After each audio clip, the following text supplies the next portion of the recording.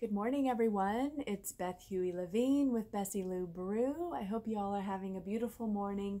I wanted to share with you a brew for you, and that is the importance of connecting to your inner self, bringing awareness to your emotions and what you might be feeling at this time. Obviously, we're all going through a huge transformation and shift currently, globally. And my medicine for myself, which is what I would like to share with you for any that it might help, is to honor and give yourself permission to feel emotionless, to feel sad or sorrowful, to feel angry or grief, and to acknowledge it, accept it, allow it to be, and then ask it to flow through you and be released. Released to God, released to Mother Earth, released to Source, whatever it is that you would like to give that to, please do. It is so beneficial for your mind, body, and spirit when you do this process.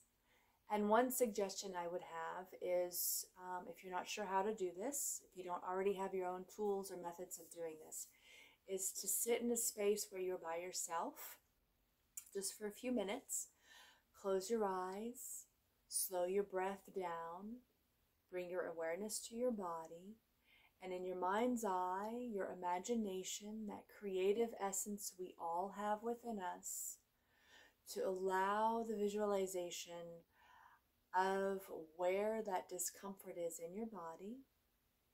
Bring your awareness to that location, and then visualize soft, gentle beams of light or hands of light slowly pushing that energy down through your energetic centers of your body, down your spine, and out either the tailbone or out the soles of your feet to be composted and released. And doing this will allow your body to release and remove any stagnation or stuck energy in its field. It will also allow your mind to become still and focused and quiet. And it will allow your spirit inside of you to breathe and to really take care and nurture you and to be there to support you while all of this is taking place in our lives. So this morning, as I honored my tears and I allowed them to flow to release the sorrow I was feeling, it felt like a breath of fresh air after I did this. And so that's one technique you can use to do it.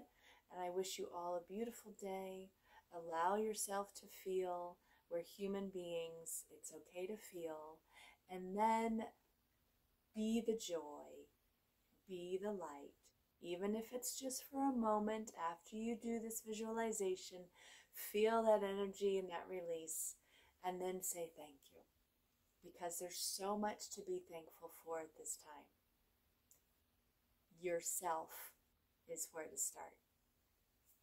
Have a beautiful day.